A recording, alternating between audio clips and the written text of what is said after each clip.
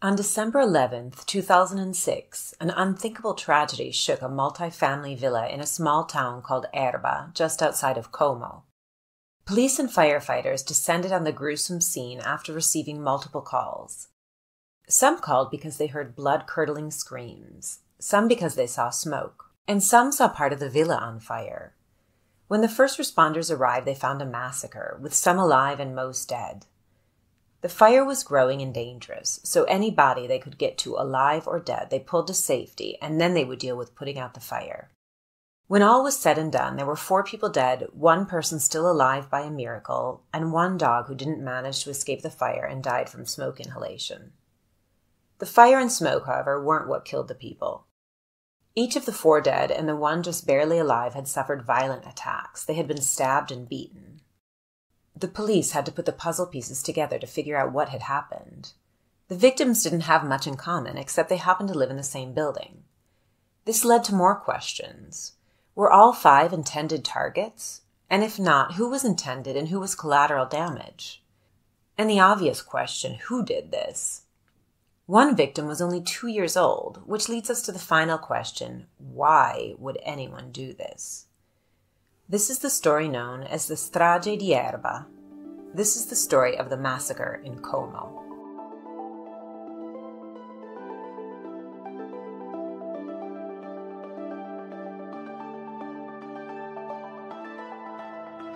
Hello and welcome to Italian True Crime.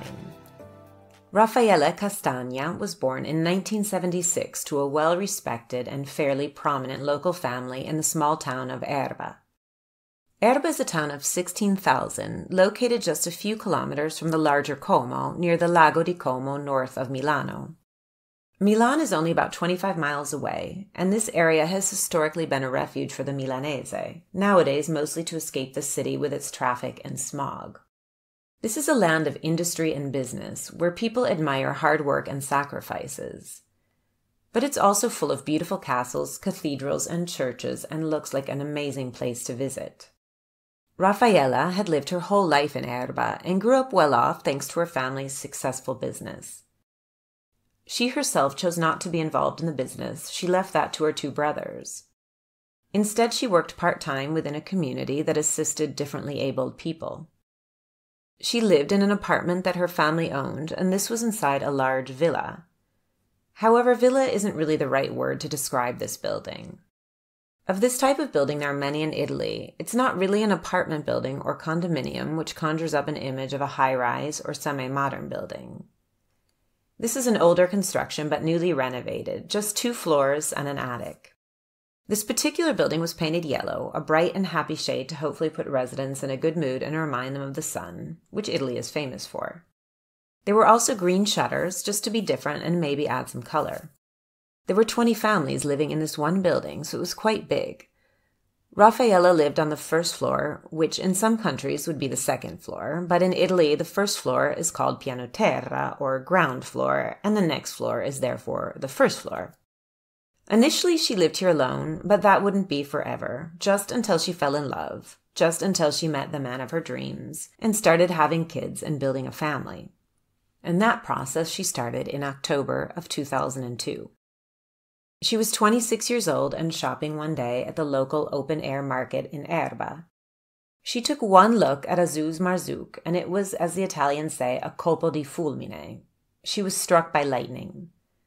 Azuz was 22 at the time and decidedly a good-looking young man. He had just arrived in Italy from Tunisia, where he grew up in a small rural town outside of Mamet, a place popular among Italians in winter looking to escape the cold. He was from a humble but respectable family. His father was a photographer, and they had land in Tunisia. Azuz himself had a way about him. He could talk to anybody, and he presented himself well. That October day, Raffaella struck up a conversation and invited Azuz to her apartment for a coffee. Within just a month, she was introducing him to her family. A few months later, they were married, and in 2004, their son Youssef was born, who Raffaella called Yuzi. At first, the Castagna family liked Azuz. Sure, they were a bit apprehensive at how quick everything had happened, from meeting to marriage to family. And maybe they even thought about the challenges of the cultural differences they would surely face. But they liked Azuz and could see that Raffaella was happy. Their happiness for their daughter was short-lived, however. At some point, the police came knocking and let Rafaela's family know that her boyfriend was a well-known drug dealer in the area and that they shouldn't let her marry him. And they did try to keep her away. One of her brothers took her on a long trip far away. They traveled all the way to Martinique. He chose Martinique for the distance, but also because Italians didn't need a passport. They could go with their state-issued identity card only. While they were there, Rafaela pretended to have forgotten Azuz completely, but in reality, she was stealing her brother's cell phone each night to call her big love, racking up a phone bill of about 5,000 euros. Youssef was born in 2004, and his father didn't get to stay with him too long before he was arrested and shipped off to prison for drug dealing until he received a pardon in 2006 and was released. This relationship was far from a blissful one. Actually, it seems to have been the opposite. Neighbors reported yelling from the apartment, fights between husband and wife, and a constantly crying baby. It sounded like chaos. Luckily, these old buildings have thick walls, but maybe that just wasn't enough. Everyone knew about the fights and added to it the crying baby, up at any hour. Each neighbor dealt with the situation in their own way. Some were sympathetic, some were concerned for the well-being of the family, and some were angry because they wanted peace and quiet. And at 25 Via Armando Diaz, there was no peace and quiet to be found. On the evening of December 11th, 2006, Rafaela was home with her mother, 60-year-old Paola Gali, and her son Josef. Paola had come to help out as Azuz was not home, and she was happy to spend time with her beautiful little grandson. It was nearing 8 p.m., and the TV was on in almost every apartment at Via Armando Diaz 25. The TVs weren't loud enough, however, to drown out the sounds of screaming. While the neighbors were used to the yelling, this was a different sound. This was the sound that you are lucky to live your whole life never hearing. The neighbors described it as blood-curdling, the scream you can't ignore, especially when it's coming from your neighbor, from someone you know and see every day, and someone you've known for years. The screams were soon followed by smoke. By 8:20 p.m., the apartment was full of smoke and flames. Just upstairs from Rafaela lived an older couple, Valeria Cherubini, 55 years old, and her husband Mario Frigerio. They both came running down to help, or maybe just running down, as the smoke and flames would have started entering their apartment and they had to get out of there. Valeria and Mario ran towards the apartment of Rafaela, but their timing couldn't have been worse. Whatever evil thing had caused the blood-curdling screams was still there and wasn't interested in witnesses or survivors. In the meantime, two nearby neighbors, one of whom was also a volunteer firefighter, came running to see if they could help.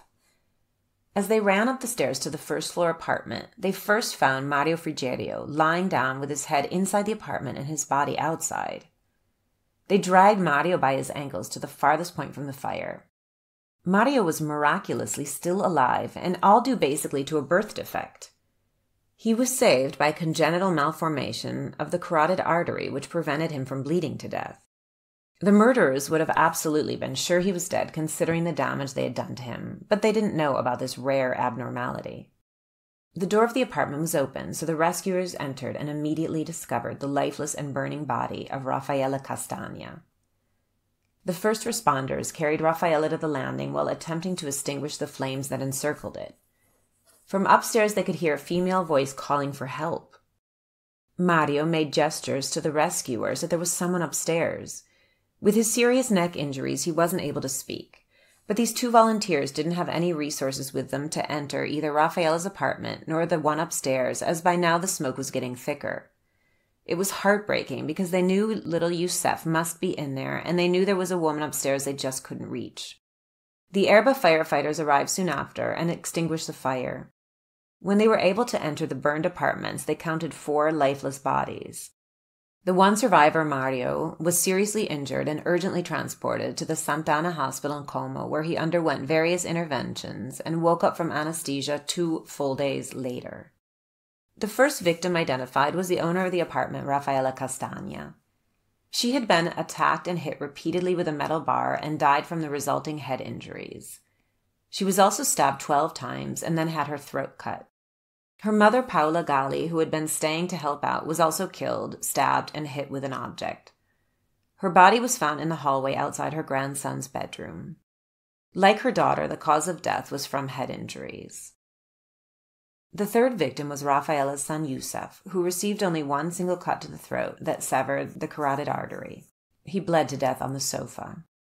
And the final victim was the woman who had been yelling for help, alive up until the very end. She was Valeria Cherubini, the wife of Mario. She was found in their attic apartment. Valeria, like her surviving husband, had been attacked with a knife, suffering dozens of stab wounds, as well as attacked with a blunt object.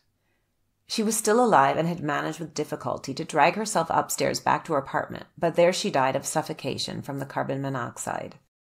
Valeria and Mario's dog was also in the apartment, and he was discovered, also killed by carbon monoxide, his autopsy performed by the very same coroner as the others. Further reconstructions determine that there must have been 2 attackers, one of them left-handed, and they were armed with 2 short and long-bladed knives as well as a crowbar. This bloody massacre in prosperous Como sparked nationwide media attention, and for the first 24 hours, there was only one possible perpetrator. In fact, the people of Italy had solved the case and didn't need the police to go any further. It was obviously Azouz Marzouk, the Tunisian husband. He was a convicted drug dealer, and witnesses had reported of their epic fights. His reputation in just 24 hours suffered such a big hit it would take years to recover. But he was in Tunisia visiting his family at the time of the murders, and upon hearing of the death of his wife and 2-year-old son, he rushed back to Italy to help the Carabinieri. The Carabinieri interrogated him but soon determined he was not involved. The Carabinieri were also interviewing all of the neighbors. Most neighbors they found were nervous and anxious, worried that the murderers were still out there and maybe they would strike again and go after survivors. In fact, all neighbors were acting as police would have expected, all but 2. A couple that lived downstairs, Olindo Romano and Rosa Bazzi. Olindo and Rosa were disinterested in the events. They were keeping to themselves and seemed downright annoyed about the continued police presence around their courtyard. Not only strange behavior, but it soon came to light the problems between Rosa and Olindo and Raffaella and Azouz. Not only had the neighbors reported on their battles, but Rosa had filed complaints against Raffaella and vice versa. There was no love lost between these 2. They hated each other, and everyone knew it. It had been noted that the first night when investigators made their initial rounds, both had some small type of injury. Rosa had a fresh and bleeding cut on her finger, and Olindo had bruises on his hand and forearm. Also, when investigators first began asking usual and general questions to the different residents of the building, Rosa and Olindo immediately showed them a receipt from McDonald's from that evening. This was exactly the type of thing that raised suspicions among police, having evidence of your alibi too handy and too prepared even before it's been asked for. These were enough suspicions for police to obtain a warrant to search their home and vehicle. Inside the vehicle they found traces of Valeria's blood, and the police had enough to arrest them on January 8, 2007. Italians were blown away by this arrest. Here was an unassuming, hard-working, middle-aged couple. Neither seemed to have done too much in their lifetime other than cook, clean, and work. And now they were accused of having planned and committed one of the worst atrocities in modern Italy, and even brutally murdered a 2-year-old? Who were Rosa and Olindo? Rosa Bazzi was born in Erba on September 12, 1963. At the time of the murders and fire, she was 43 years old. Her parents were also from Erba. Her father was a laborer at a nearby cement factory, and her mother was a housewife. Rosa was the youngest of 3 girls and was described as the most annoying of the 3. Her studies ended at 5th grade, and from then on she dedicated her spare time to cooking and cleaning and watching television. She was mostly alone and from reports didn't have many friends nor any boyfriends. In interviews with Rosa's mother after the arrest, the mother mentioned several times a potential sexual assault when Rosa was only 10 or 11 from a family member, probably an uncle. But the mother was always vague about it and passed over it as if it wasn't really important or relevant. Hearing her mother and father's interviews, it's clear that there's a big problem. They have nothing nice to say about their daughter. At one point, the mother said, "Rosa è venuta su storta, cattiva come l'aglio, anzi peggio, piena di veleno." What she said was, Rosa grew up crooked, mean as garlic. Even worse, she was full of poison. Rosa and her mother haven't spoken in years, and you can see why. Her father, in an interview, said Rosa was mean and she didn't love anybody. He explained that when he was sick in the hospital, she only came once, stood in the doorway, and said, "Everything okay?" and then left. But now back to Rosa herself and how she met Olindo. 6 years after finishing primary school, Rosa became interested in the idea of enrolling in an evening nursing school, and she began to support herself financially through cleaning jobs. And here is where she met Olindo. Olindo was born on February 10th, 1962, further up in the Alps from Erba in the province of Sondrio, found right below San Moritz but still in Italy. His mother was originally from Sondrio, but his father was from Puglia. He was the eldest of 4 siblings, but by the time of the arrest he had cut ties with his entire family, not unlike Rosa, and there had been a lawsuit filed against him by his father and brother over a family dispute. So when these two found each other, they almost immediately fell into a morbid attachment. They didn't seem to like other people very much, and it's funny then that they would build their home in a place with so many neighbors. But on their meager earnings, this was really a nice building and area, and they threw themselves into making it their peaceful haven. They lived by strict rules: TV news at 1, lunch at 1:15, dinner at 7:30, in bed by 10. The curtains were always drawn so the sun didn't fade the couch, and Rosa did all the cooking, the cleaning, and she kept Olindo's clothes perfectly cleaned and everything ironed and neatly folded. Olindo's role in the house was to empty the garbage and empty the dishwasher, besides, of course, his job outside the home. They were both fastidious about their rules and about tidiness, and they didn't like chaos. Well, chaos is exactly what they found over at Raffaella's apartment. Too bad they just weren't further apart. Then maybe this would have all been very different for everybody. But fate brought them together. In a Hollywood movie, this would have had a happy ending. Raffaella and her family would have taught Rosa and Olindo to loosen up a little and learn to love life for all of its inconsistencies and imperfections. And Rosa and Olindo would have helped Raffaella grow her son and give him stability and rules. But in real life, these neighborly conflicts only grow. They start with a few arguments from the balcony and often end up as obsessions between the tenants, spending free time thinking up some disrespect to do to the other. In the case of Rosa and Raffaella, reciprocal complaints have been going on since 2001, though no one is sure when it all began. It had definitely started much earlier. Some of the complaints were insults, kicking, spitting, and punching.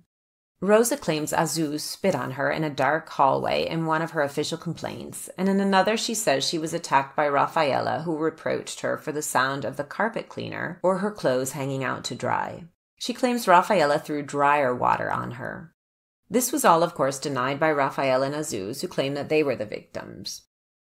On New Year's Eve 2005, Raffaella declared that both Olindo and Rosa attacked her and threw her to the ground, causing several injuries. She made a formal complaint, but she had offered to drop the charges for 5,000 euros in compensation for moral and material damage. The hearing on this complaint had been planned for exactly 2 days after the murders. Following the arrest of Rosa and Olindo, they were interrogated for 2 days, and then they both cracked. They confessed to the crime, explaining to police exactly how they killed the victims. According to their confession, Olindo was the mastermind, but Rosa was his accomplice, and together they brutally murdered 4 people, severely injured a 5th, and cut the throat indifferently of a 2-year-old child. They knew things in the confession that police hadn't made public. Between the confessions, the blood in the car, the fact that Rosa was left-handed and they had already determined one of the perpetrators was left-handed, this was an open and shut case. But there had been a witness, if you remember, Mario Frigerio. As soon as the police were able to interrogate him, they were asking him to remember everything he could about the killers. He told police he remembered a dark-skinned man, olive complexion, someone he had never seen before, and someone who wasn't from the area. Now, if you've seen a picture of Olindo, this did not fit him at all. And Mario actually knew Olindo, so if it was even close to Olindo, he would have just said the name of his neighbor. But police continued to question him, and eventually his eyewitness testimony, the only one, was saying, yes, it was Olindo as a matter of fact. So now the final missing piece, the prosecution had everything they needed. Azuz was back from Tunisia and asking for the death penalty against Rosa and Olindo. The first hearing was held on January 29, 2008. During the hearings, Rosa and Olindo passed the time whispering and giggling with each other, even when the courtroom was shown photographs of little Youssef's body. They were doing absolutely nothing to endear themselves to the public or the judges. On February 18, 2008, Olindo accused the carabinieri who interrogated him of having brainwashed him and convincing him to confess. He said they promised him only a few years in prison and the immediate release of his wife Rosa. In the meantime, their neighbors testified before the court that Rosa and Olindo had created a climate of terror in the condominium with furious arguments and verbal threats. Neighbors said the couple even threw vases into other people's terraces and at different times sent threatening letters from lawyers. Over the years, the police were called in to intervene, and several tenants of the building had preferred to move elsewhere to avoid further problems. One neighbor testified that shortly before the massacre, Olindo had given her a mass of handwritten pages containing their version of the quarrels with Rafaela and her family, asking to type them up for him. On February 28, 2008, Olindo released a second spontaneous declaration, insisting on the alleged brainwashing by police and declaring that he was treated like a beast in the Como prison. The testimonies of the carabinieri who questioned him, and confirmed by listening to the recordings made, reveal instead that Olindo and Rosa confessed, telling them that they wanted to free their conscience. Rosa spoke at the trial in the subsequent hearing on March 3, 2008. In her deposition, she declared that she confessed due to the promise of house arrest. Furthermore, she affirmed that she never went up to Rafaela's apartment, and she denied having ever had arguments with her, claiming on the contrary that she had tried to help her when she was in need. On November 26, 2008, the Court of Assizes pronounced the sentence. The Romano couple were sentenced to life imprisonment with daytime isolation for 3 years. The court also established as compensation 500,000 euros for the Frigerios, 60,000 euros for Jesus, 20,000 for his parents residing in Tunisia. On May 3, 2011, the Supreme Court of Cassation rejected the proposed appeals, confirming the sentence of life imprisonment. Rosa and Olindo are serving their sentences in different prisons but are allowed to meet once per month. The defense team of Rosa and Olindo have never stopped making appeals and proclaiming the innocence of the couple. They question the eyewitness that he was not credible, and if anything, the first testimony should be used, that of a stranger to the building, someone unknown and with dark skin. They say that Rafaela was a target due to her husband's drug dealing. There could easily be people that would hurt their family, maybe thinking Jesus was home too, but killing any witnesses that came around. They also question the blood found. The police had searched every inch of the home and car and only found 1 drop of blood. It is true they were clean freaks, and Rosa was probably a very talented cleaner. But could she have really cleaned up that well right after the murder? The defense team argues that the blood in the car could easily have been due to contamination that occurred during the investigation. In fact, they use this evidence as confirmation that it would be unlikely Rosa and Olindo were involved, as where were all the traces of blood on their clothes, shoes, and in their home? And the most damning of all, the confessions. The defense argued that their clients weren't that bright and were susceptible to suggestion. The police were intimidating them and trying to coerce confessions, and that they fed them the information that was unknown to the public, showing them crime scene photos and trying to persuade them to acknowledge their guilt. These arguments have been good enough to win over a good share of the public. Even more interesting, as of April 2011, Jesus Marzouk changed his mind about Rosa and Olindo. He told the world he thought they were innocent of the murder of his family. He asked that the case be reopened.